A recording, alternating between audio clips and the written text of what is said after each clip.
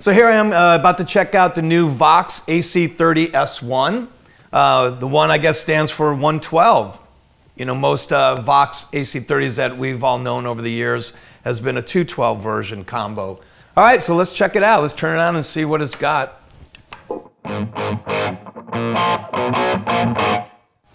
Let's see, I'll try to turn it. So that's with the gain almost up.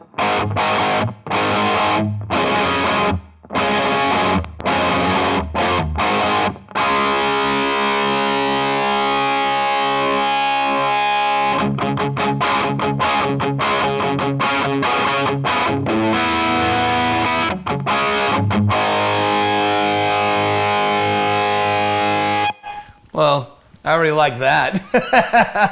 I mean, that's not even, you know, real loud. That's not a sound man going, man, I think you're a little loud today. That gets a good sustain, and that's the volume is really only on what, like 3 right there.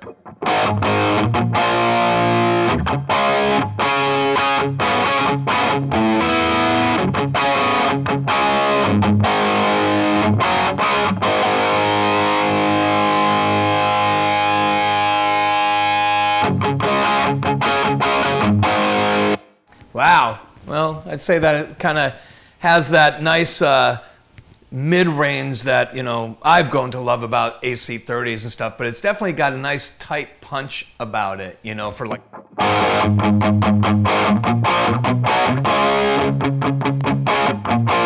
It's got nice, it's tight and it's got a lot of clarity, you know, so that feels really good.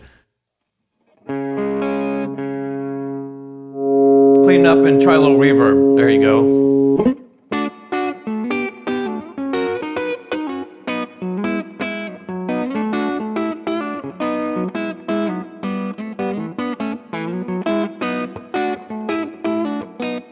Funny is that, to me, digital reverbs always have a nice sound to them. You know, it's a nice airy kind of clarity once again. I know sometimes that's dangerous to say, but I've always liked the digital reverbs. You know, it's always got a nice bright sound to it.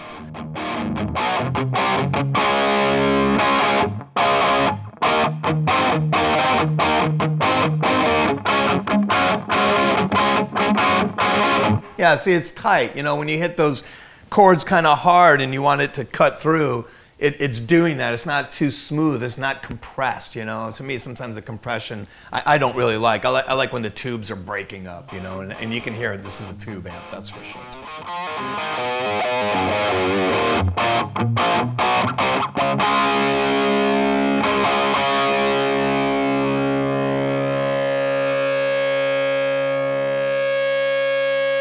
That's pretty amazing at that low volume, you know, to get that sustain like that. That's pretty incredible, because we're not really playing it that loud, you know. I mean, that's a pretty average level of a drummer or bass players in the room with you.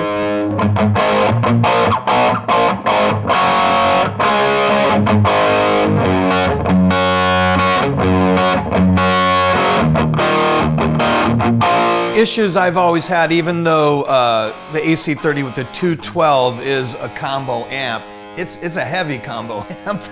You know, it's kind of hard to get around. I mean, so it would be nice to have that in more of a compact form with the 112. I mean, obviously when you take a speaker where you're a little bit worried that you won't have that same punch. But from what I've heard so far, with this 112, it's got a lot of punch to it. You know, I don't miss the second speaker.